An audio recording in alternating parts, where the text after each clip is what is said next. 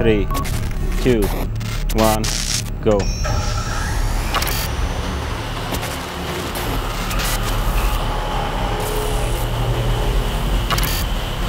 I'm moving to the target.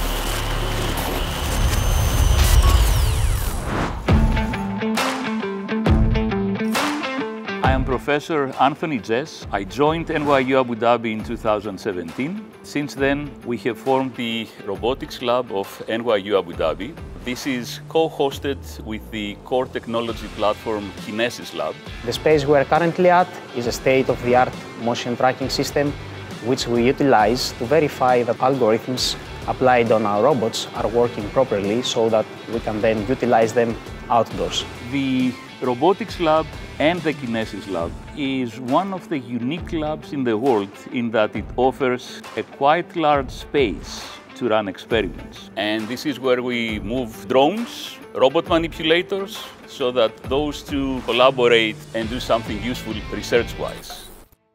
In 3, 2, 1. All systems check. What we are going to see is a project partially funded by ADAC, the Abu Dhabi Airport, and has to do with drones that carry robot arms. And the purpose is to inspect the new airport, touching the physical infrastructure of the airport. It's the first type of research worldwide and the first type of research that will be applied in an actual airport. So the drone project came about thinking of how we could reach areas in the new terminal which are 52 meters above the ground. So the productivity and the efficiency of being able to get to those high spaces, assess them, we found that drones could be potentially a much better way and more efficient way of doing this type of work. But not only that, it can be far safer. This experiment is a touch and go autonomous navigation. Am I clear to take off? Clear to take off.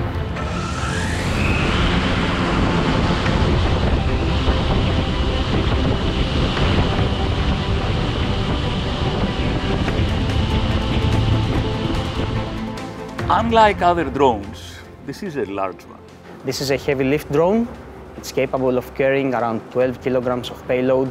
It can fly for 40 minutes and we intend to utilize it in manipulation tasks as well as physical disasters for search and rescue, for oil inspection, and of course use it inside airports, which is the project that we are collaborating currently with ADAC.